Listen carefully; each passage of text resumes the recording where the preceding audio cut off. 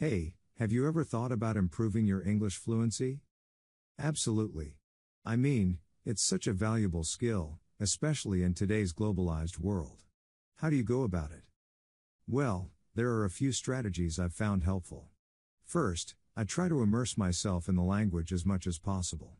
That means watching English movies, reading books, and even changing my phone and computer settings to English. That makes sense. Exposure is key. I've been doing something similar, but I also try to practice speaking regularly. It helps build confidence and fluidity. That's a good point. Speaking is a whole different ball game.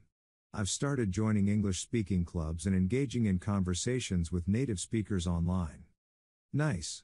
I've been considering finding a language exchange partner. Someone who wants to learn my native language, so we can help each other out. That's a great idea. It's a win-win situation. I've also been using language learning apps with speaking exercises. They give instant feedback on pronunciation, which I find super helpful. Which apps do you recommend? I've been using Duolingo and Babbel. They're quite user-friendly and have a good variety of exercises. But there are so many out there, it's about finding what works best for you. I'll check those out. Another thing I struggle with is thinking in English. Any tips on that? Yeah, that's a common challenge. I try to surround myself with the language mentally as well. I set my thoughts to English, describe things around me in my mind, and even talk to myself in English when no one is around. Talking to yourself? Isn't that a bit odd? Maybe a little, but it really helps. It's like practicing without the pressure of an actual conversation. You should give it a try. Fair enough, I'll give it a shot. By the way, do you have any favorite English expressions or phrases that you've picked up? Oh, for sure. I love idioms. They add a certain flair to your language. Like, hit the hay for going to bed or piece of cake for something easy. It's fun to sprinkle those into conversations. That does sound fun. I'll keep an eye out for interesting phrases. Thanks for the tips. I'm really motivated to step up my English game now. No problem. It's a journey, but a rewarding one. Let me know if you discover any cool strategies along the way. We can compare notes. Absolutely, I'll definitely do that. And hey, speaking of the journey, have you faced any challenges that you've had to overcome in becoming more fluent? Oh, definitely. One big challenge for me was overcoming the fear of making mistakes. I used to worry so much about being perfect that it hindered my progress. Now, I embrace mistakes as part of the learning process. How about you? Same here. It's tough not to feel self-conscious, especially when speaking with native speakers. I guess building that confidence takes time. Absolutely, confidence is key. Another challenge is finding the balance between formal and informal language. Sometimes, I feel like I sound too bookish, while other times, I might be too casual. I get that.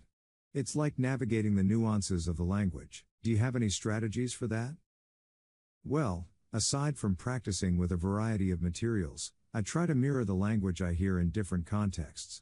For instance, if I'm watching a formal presentation, I pay attention to the phrases used.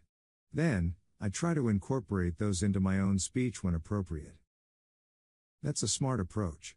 I think I'll start paying more attention to those nuances too. And, sometimes I get stuck on certain words or phrases. How do you expand your vocabulary? Vocabulary expansion can be a slow process, but I've found that reading extensively really helps. I make a habit of noting down new words I come across, looking up their meanings, and then trying to use them in sentences. Also, podcasts and audiobooks are great for learning new expressions in context. That sounds like a solid strategy. I'll definitely incorporate that into my routine. By the way, have you considered taking any formal language courses? I have, and I did take a few classes. They provided a structured approach and a chance to interact with classmates. But, honestly, the informal practice has been just as valuable, if not more so. That makes sense. Real-world application is irreplaceable. Well, thanks for sharing your insights. I feel much more inspired and equipped to take my English to the next level. You're welcome. Remember, it's a gradual process, so be patient with yourself. And if you ever want to practice together or need more tips, feel free to reach out. I appreciate that. Let's definitely stay in touch on this language learning journey. Absolutely, sounds like a plan. We can encourage each other and share our progress. It's always motivating to have a language learning buddy. Definitely. Accountability is key. Hey, speaking of which, do you have any specific goals for your English fluency? Good question. I've set some short-term goals, like being able to comfortably hold a conversation on various topics without stumbling too much. Long-term, I'd love to reach a level where I can confidently participate in professional discussions and maybe even deliver presentations in English. How about you? Similar goals, actually. I want to feel at ease in any English-speaking situation, whether it's casual conversations or more formal settings. Plus, I've been thinking about taking an English proficiency exam to have a concrete measure of my progress. That's a great idea. It gives you a tangible goal to work towards. I might consider that too. Oh, and have you tried recording yourself speaking? It's a bit cringe-worthy at first, but it can be eye-opening. Recording myself? That sounds both interesting and terrifying. What's the benefit? It helps you identify areas for improvement, like pronunciation or pacing. It's like giving yourself feedback. Plus, over time, you can track your progress and see how much you've improved. I suppose it's a necessary evil. I'll give it a shot. And hey, have you ever participated in language exchange events or meetups? Absolutely. I've attended a few, both in person and online. It's a fantastic way to practice in real time and meet people with similar language learning goals. Plus, it's a chance to learn about different cultures. That sounds intriguing. I'll have to look for some in my area. Oh, and one last thing, do you have any favorite English-speaking personalities or influencers you follow for inspiration? Definitely. I enjoy watching TED Talks by eloquent speakers. It helps me pick up on their tone, choice of words, and overall presentation skills. Also, following English-speaking YouTubers who share tips on language learning has been quite helpful. Great suggestions. I'll explore those. Thanks again for all your insights. I feel much more equipped to tackle this journey to English fluency. Anytime. Remember, it's a journey with ups and downs, but the key is to enjoy the process. Let's check in on each other's progress and celebrate the victories, big or small. Absolutely. Here's to becoming fluent in English. Cheers to that.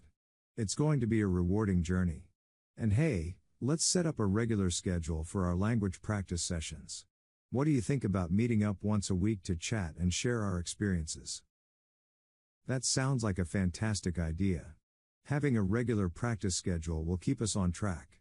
We can discuss our challenges, exchange new vocabulary, and maybe even pick a topic each week to dive deep into. Perfect. We can make it fun and challenging at the same time. Oh, and there are language exchange apps that connect you with native speakers. Maybe we can explore those too. Definitely, let's look into those. It could add another layer to our practice. By the way, do you have a preferred time for our weekly meetups? Evenings work best for me, around 7 or 8 p.m. What about you? Same here. So, let's make it a plan to meet every Thursday at 7 p.m. Does that work for you? Absolutely, Thursday at 7 p.m. it is. I'm looking forward to it. And if we come across any interesting articles, videos, or exercises during the week, we can share them with each other. Agreed. It'll keep things dynamic and engaging. Well, it's been a pleasure talking about this with you. I'm genuinely excited about our language learning journey. Likewise. Here's to a future of fluent English conversations. If you ever feel stuck or need extra motivation during the week, just shoot me a message. We got this. Definitely, I appreciate the support. Until our first official language practice session, happy learning. Happy learning to you too. Looking forward to it.